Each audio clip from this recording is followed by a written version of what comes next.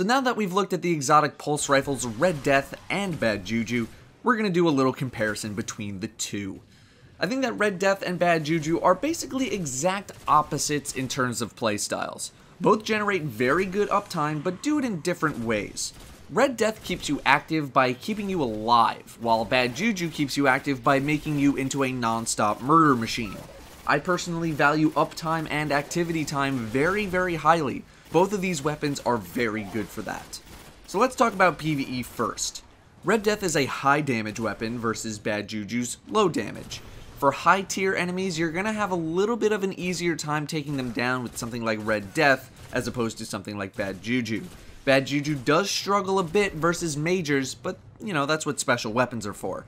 Red Death does do a little bit better in that regard. For low and mid tier enemies, you're gonna maul through everything that you end up fighting regardless of what you use. Even when you're in the level 30 range, both weapons tear through everything. That being said, for solo PvE, so stuff like doing bounties and low end stuff where you can just kill things very quickly, I'm gonna recommend the Bad Juju over Red Death by a little bit. Just being able to go non-stop shooting and never having any downtime, as little as it might be, I think is great.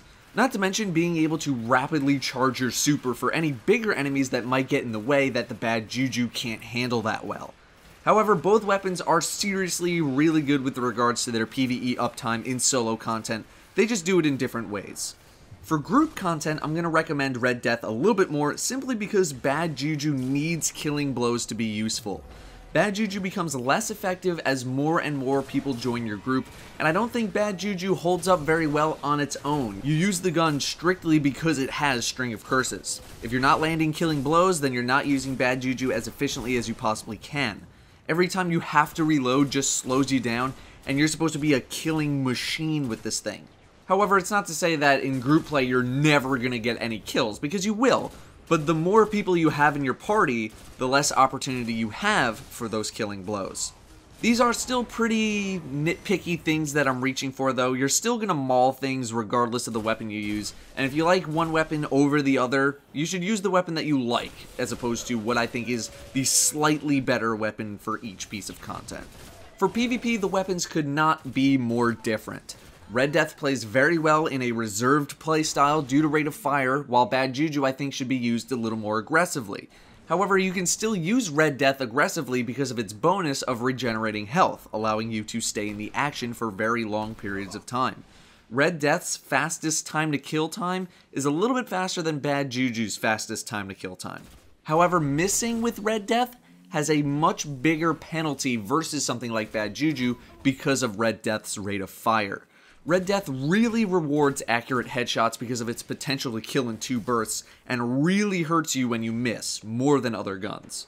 Bad Juju can really put a hurting on as well though, and works really well as an aggressive weapon, almost like a submachine gun. I highly recommend using it as an auto rifle as opposed to Red Death's scout rifle-esque reserved playstyle because of its slightly bigger recoil and reduced damage. Bad Juju's main upgrade can help in 2v1 situations, but it's not as good as it is in PvE for obvious reasons, and I definitely don't think it is as valuable. For PvP, I like Red Death better than Bad Juju, and I think it has more potential. The bonuses are perfect for PvP, unflinching keeps you on track, and healing after every kill and fast reloads is crazy good for staying active on the field. It has faster time to kill, and it can be played passively or slightly more aggressively. My favorite thing about Red Death is that it's a pretty decent counter to Thorn's damage over time.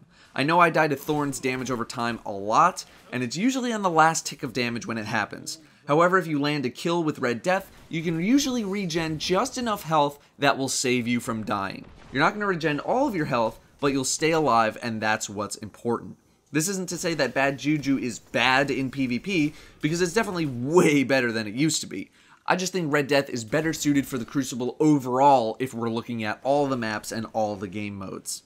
As for the new tier list rankings, I think Red Death moves up to at least an A in PvE, and if people wanted to make arguments for S tier in PvP, I would be willing to hear them because in the right hands, it can absolutely destroy people in PvP. I think it's definitely an A+ for PvP. That slight bump in damage bringing it to a 2-burst kill really bumped it up the list. I previously put it at a B+, and I think I was undervaluing it. After playing with it a lot before it got buffed, I thought it was pretty solid, but this was after I had given it a rating. For Bad Juju, I think it's much more of a solid A-tier weapon now, as opposed to just sneaking in, possibly an A+ if you wanted to make an argument for it. This is an overall rating though, obviously performs much better in solo content than in group content, and if you're an Obsidian Mind Warlock, then it performs even better. I just don't think it does enough to the upper tier enemies to bring it into an A+ or an S tier. It doesn't stand well enough on its own, it needs that bonus. PvP wise, I definitely bring it into the B+ list of weapons, as it used to be a B, but if A wanted to be argued, I'd hear those arguments as well. I definitely undervalue weapons as opposed to overvaluing them. If you're wondering why I end up giving lower ratings as opposed to higher ones, just me being me, I guess.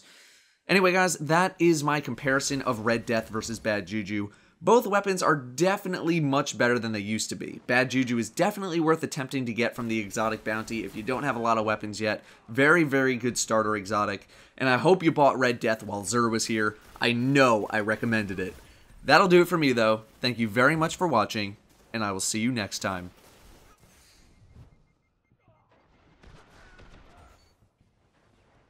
Those seeds neutralized.